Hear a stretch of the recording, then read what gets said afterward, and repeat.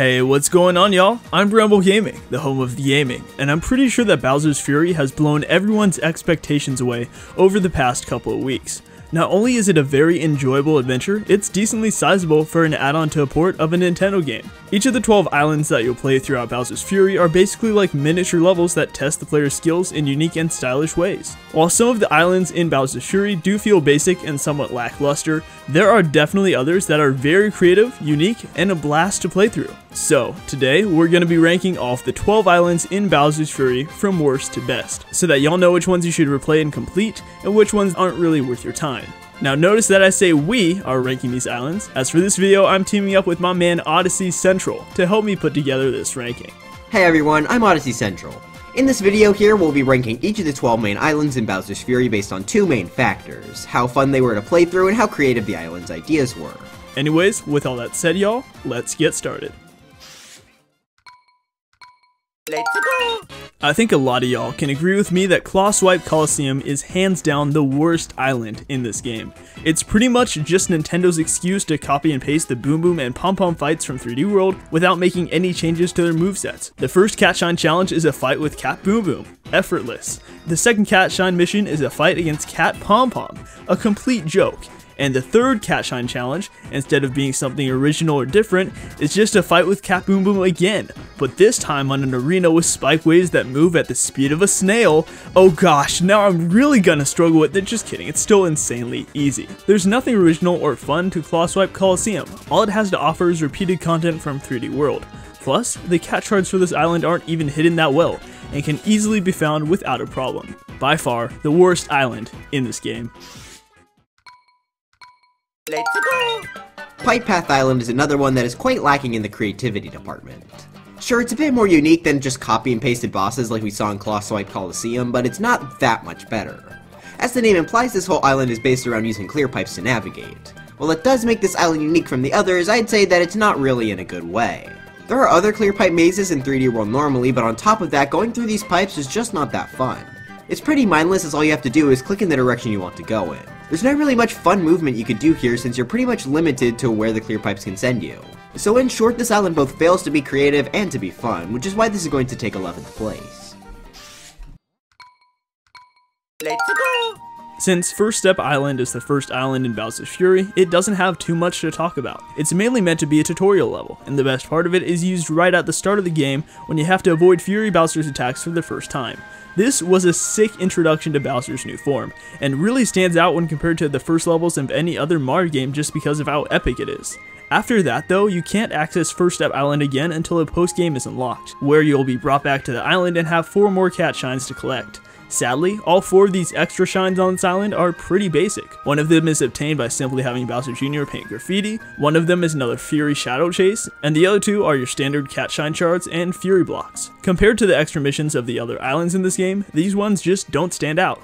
It's definitely an aesthetically nice island and is a great introduction to the game, but in terms of gameplay and creativity, First Step Island doesn't have that much going for it. Let's go!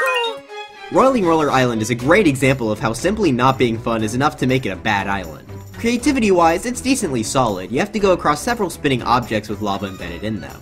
Where this falls flat for me though is that it's probably the least fun island to play on. The way these rotating platforms are set up, they require Mario to do a lot of waiting before he's actually able to move on. Lava is also a one-hit kill in Bowser's Fury, so if you accidentally slip into it once, you're not only going to lose your power-up and a few coins, but you'll also have to start the whole thing over from scratch. This makes it extremely tedious to go across every single time. On top of that, you have to climb up this path multiple times in order to get all the shines, as for one of them, you need a key from the very top to bring it all the way back down to the bottom. This just adds even more tedium to the already very tedious island. I absolutely hate having to go slow in games, especially if there's nothing interesting to do while going slow. Waiting for these blocks to rotate all the way around so that you can move on is just not interesting or fun at all. So for these reasons, we're going to be giving Roiling Roller Island 9th place. Let's go! You know, this one is alright. It's a bit small, and the layout is a bit basic, but it's not that bad. In fact, most of the challenges here are quite fun to take down. Risky Whiskers Island's main arena is completely made up of donut blocks that fall down and disappear right after you step on them. Since the arena has nothing but these blocks, you'll be needing to constantly move around if you don't want to fall and go back to the start. In addition to a harder than normal Fury Shadow chase, this island also has a pretty creative time challenge. When you hit the timer switch, you'll be put up against a path of donut blocks with stone bricks blocking your way, which you'll need to blow up with soccer bombs to grab the cat shine before the time runs out. This is the only place in Bowser's Fury where the soccer bombs are used, which was one of my favorite gimmicks from Super Mario 3D World. Combining those bombs with the donut block course results in a pretty enjoyable and intense combo. If the rest of the cat shines on Risky Whisker Island were as fun and unique as this one, then it would definitely be higher up on the list. But due to the first couple of basic challenges, Risky Whisker Island is a pretty okay level all around. Let's go! Bringing an end to the first half of this list, we have Fort Flaptrap. This is definitely a pretty middle of the pack island. I'd say it doesn't really excel at anything, but it doesn't really fail at anything either. This island is based around these platforms that flip whenever Mario jumps. He has to use these in order to defeat bullies for the first shine, and later on defeat Magic Koopas as well. I always sort of like these platforms as well, so I'm happy that they got incorporated as the main gimmick for one of these islands. On top of that, this island also has a small beach to explore as well to get some cat shards and the Bowser block shine as well. There really isn't much more to say here, nothing is super out of the ordinary or exceptional in any way, but every shine here is decently fun to collect, so we're going to be putting this at number 7. Let's go! Scamper Shores is a great island to start the game off to. It's simple, but it's extremely well designed. This island is based off of the gimmick of wall jumping off of rotating chain fences hanging in the air, the likes of which were briefly seen in level 3-2 of Super Mario 3D World. There's a lot to praise about this island specifically. The cat shine shards are well hidden, the flow of the platforming feels natural and smooth, and on top of all that, the island goes through some pretty significant changes in between cat shines, which really keeps the levels fresh and enjoyable. When you first visit this island, you'll be tasked with getting to the top of the mountain while platforming off of fences and dodging cat conch doors. When you return at a later time, you'll need to chase down another Fury Shadow while avoiding all of the cat piranha plants that have infested the island. And for the third cat shine challenge, you're required to get a key near the top of the island while dealing with both fire piranha plants and piranha creepers. Adding in completely different enemy types with each island variation really helps Scamper Shores feel new every time, and helps it stand out among the rest of the levels in this game. Scamper Shores is definitely one of the better islands in Bowser's Fury. Let's go! Chris Climb Tower is a very interesting one. Instead of just being anchored to the ground like the other islands, this has a grounded segment and a floating segment. The grounded part is pretty basic, snowy and icy terrain, however it really picks up after you get the propeller box. The rest of this level is centered around platforming using it. You don't really get to use this item all too much in this mode, so seeing it have its own island dedicated to it is very nice. The platforming here is also very fun to do once you combine the propeller box with wall jumps and other moves. Collecting the shines here was a lot of fun, and also doing the timer shine with the propeller box is a nice challenge that I thought was a good way to challenge people's skills with using the item. All around, this island is pretty solid, and with its unique and fun platforming, it's going to take 5th place. Let's go! Pounce Bounce Isle is easily one of the most fun and fluid levels in this game.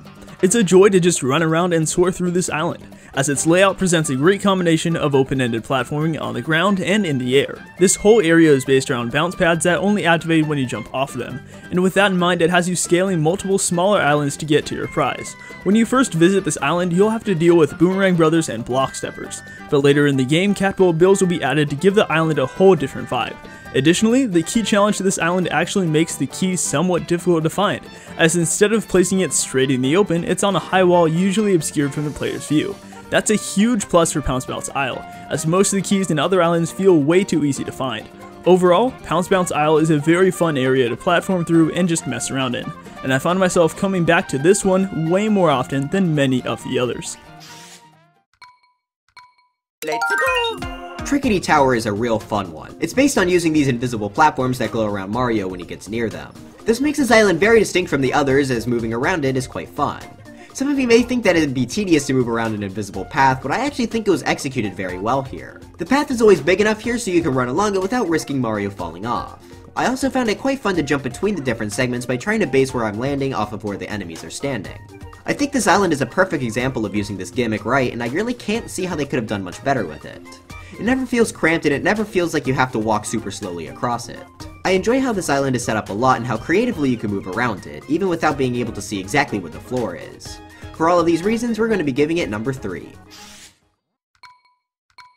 Let's go! Alright, so let me tell y'all why Slipskate Slope is such a good island. Y'all remember that ice skate power up from Super Mario 3D World, right? That was actually a super fun power up to use, but it never felt fully utilized, as the only places you could get it in were either super short or felt too cramped. But here at Slipskate Slope, Nintendo made a whole obstacle course with even branching paths that completely revolves around using this ice skate. See, now you're talking about language. Part of what makes Slipskate Slope so fun is because of how fast-paced the challenges are. Since this is a completely forward obstacle course, you'll be going pretty fast while completing it. The challenges are set up with that increased speed in mind though, so they don't feel too frustrating or tight. My favorite challenge here is easily the third one, as it tasks you with getting a key to unlock a cat shine at the beginning. But the catch is that the key is at the exact end of the obstacle course. So once you complete the course again, you'll have to figure out how to traverse back up the slope without using the ice skate power up to get the key to the cage. This is one of the most creative shines in this game, as there's actually hidden platforms on the sides of the slope as well as in the middle that you'll have to find in order to complete the task.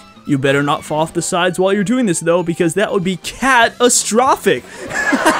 Having the player go back through the course without the power-up that it was designed around sounds like an exploit, but of course it is something Nintendo would completely take advantage of for a challenge, and I absolutely love that. Slipskate Slope is easily the most creative island in this game, but of course, it's not quite the best one out of them all. Let's go! And finally, our choice for the absolute best island in Bowser's Fury, we have Mount Magmeow. Of all the islands in the game, this is easily the most distinct and interesting design-wise. It's basically a giant cat face that we have to climb up using these platforms. This looks nothing like anything else in Bowser's Fury and was extremely fun to discover for the first time. Climbing up this thing truly feels like a journey, and being able to stand on top of the cat ears and look down across the entirety of Lake Lapcat is very rewarding. The first portion takes place on these platforms that you need to control in order to move forward. That's nothing terribly special, however it's fun to be able to skip some sections using the game's power-ups. The scenery in this first section as well is also great, with all the lava and the color scheme just making this level look very distinct. The second half takes place on the top of the mountain, which is a launching off point for a few more bonus cat shines not attached to the 5 each island normally has. This is easily a great late game level as well, with the enemies and lava everywhere. So for having an incredibly unique design, especially compared to the other islands, and for being a lot of fun to go through, Mount Magmeow will take first place as the best island in Bowser's Fury. Alright y'all, there was all the 12 islands in Bowser's Fury ranked from worst to best. Did you enjoy this list? If so, make sure to leave a like and subscribe to the channel. And also, you should check out my boy Odyssey Central over at his channel. He does some great Nintendo videos, so you should go give them a look. Alright y'all, with that all said, I'll see y'all in the next video. BrambleGaming, over and out.